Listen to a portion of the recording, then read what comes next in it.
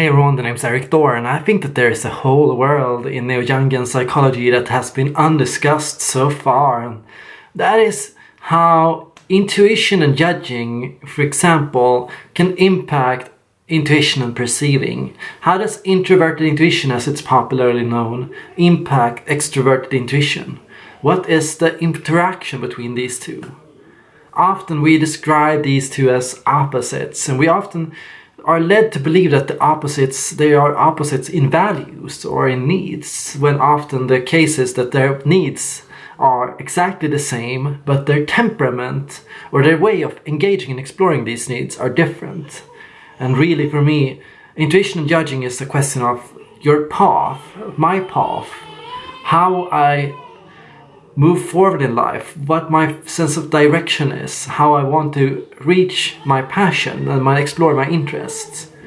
And it's in many ways the case that intuition and judging is like wizard's play, in a sense. That it's about organizing ideas, it's about testing the likelihood of ideas and coming up with rules on how you should explore ideas and how you should navigate ideas and what you should do with them. Coming up with systems for ideas to place ideas into, to understand them according to each other and how they interact. The intuitive and perceiving way is in many ways counter to this, because there is no need to organize ideas for an intuitive perceiving type. The goal is instead to apply the ideas and to use them in each particular moment, and often this is something missed in extrovert intuition definitions.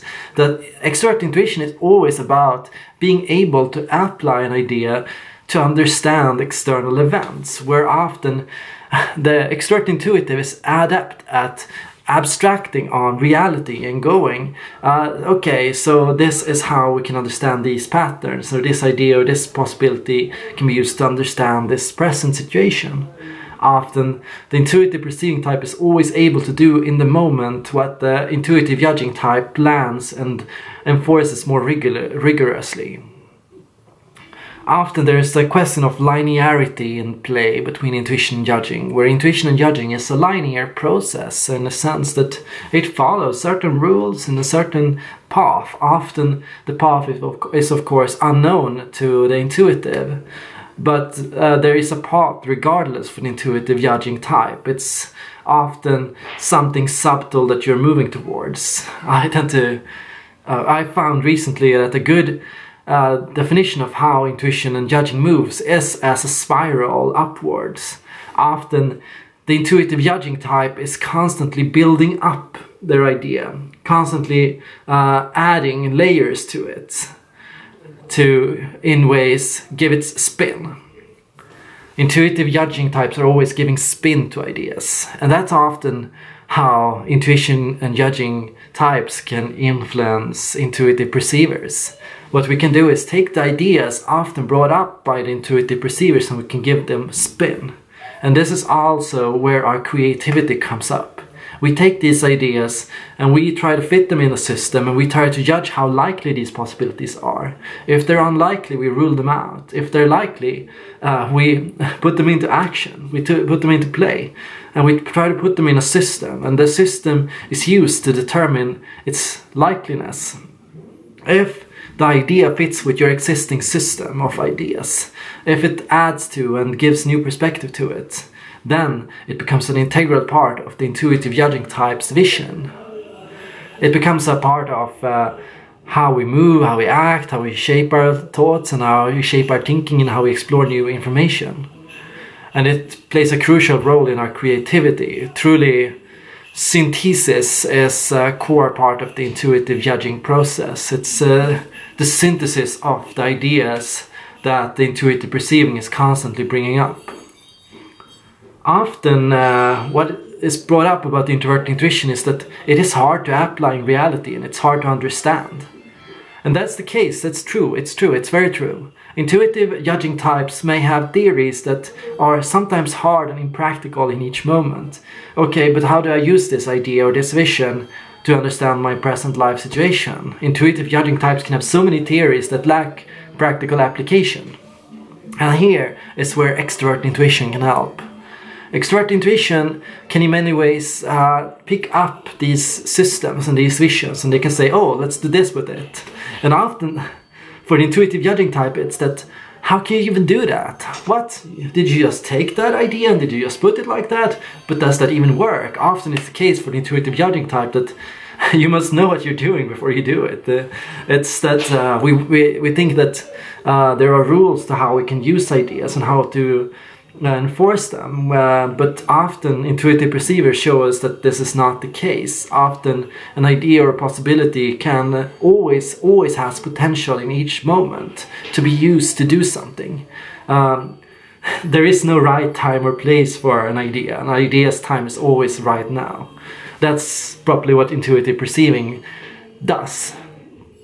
So often functional chemistry is so interesting, how functions interact and how they move each other. And I found that with intuition and perceiving and intuition and judging, it's so often that intuition and perceiving, intuition and judging is integrating one another into each other's.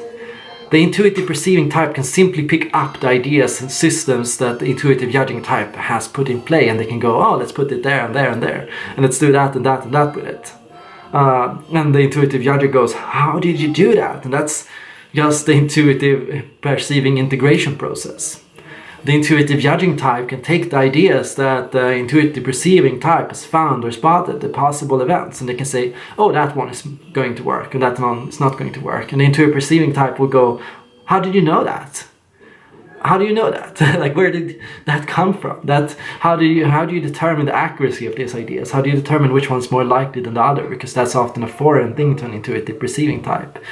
The intuitive perceiving type does not think in terms of likeliness, it thinks in terms of possibility. And all options are considered, both the likely ones and the unlikely ones. So the integration process here is to venture into the other person's domain and to take it and use it for your intuitive perceiving means. And often in this venturing process there are some problems, yes. The main problem is stress. Going into this system initially for the intuitive perceiving type can seem stressful. It can seem like an annoying, tedious process. It seems like unnecessary. Why are all these rules here? Why are all these tables here? Why are all these categories here? Well, what's the purpose of these analytical, narrow, linear thoughts?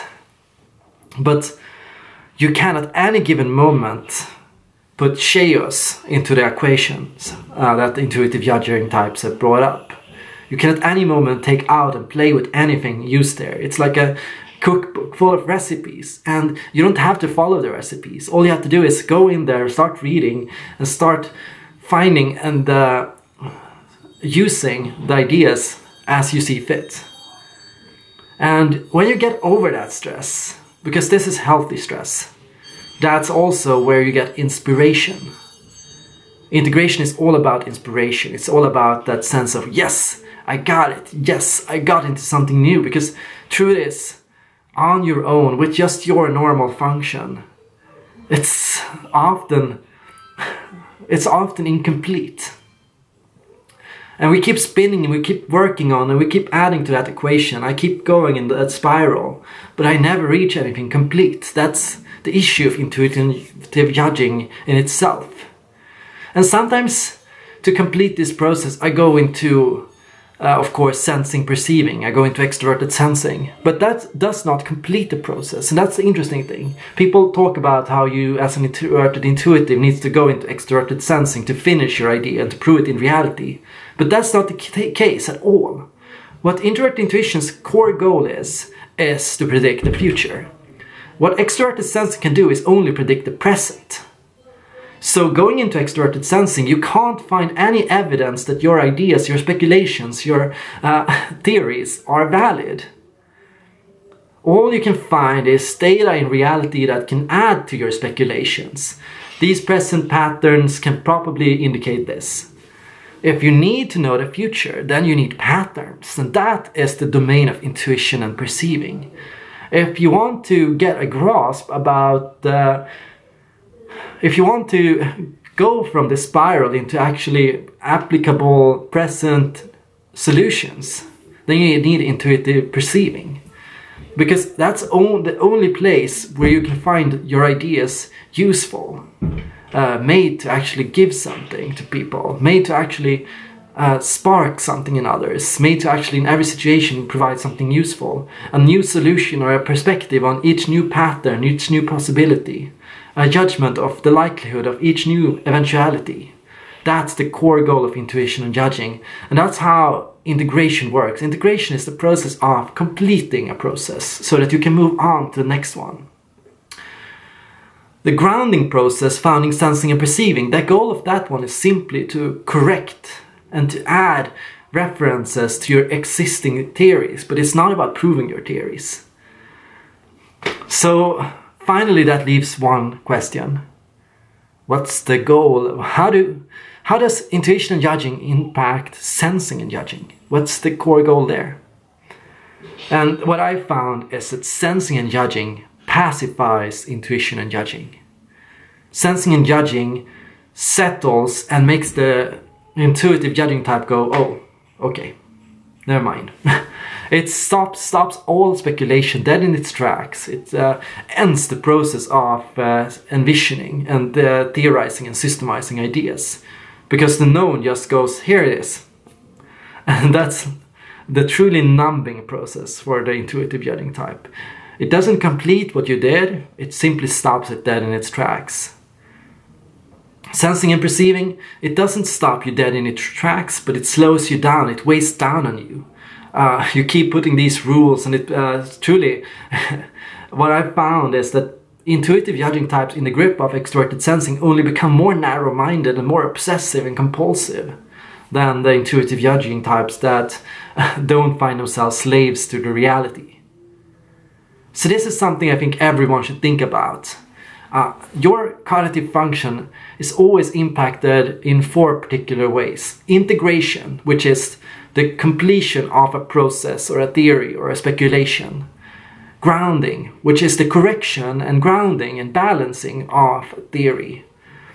And balancing, which is the weighing and comparing of two people of similar types, where they look at each other's and they look at each other's process and they balance each other's and add to each other's. And finally, pacifying is how you go into an autopilot and how you stop yourself if you are going too far into something, or if something is just becoming endless speculation for no reason at all. I hope you all enjoyed this video, and if you did, leave a like, share and subscribe, and as always, have a nice day.